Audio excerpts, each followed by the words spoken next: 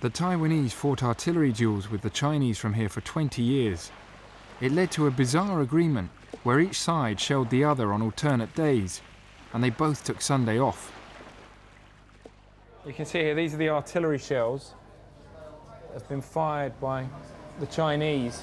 Not all of them exploded, and some of them actually contained propaganda leaflets, so they're still intact.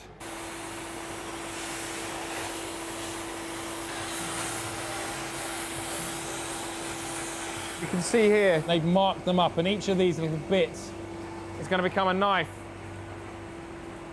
which he's making now.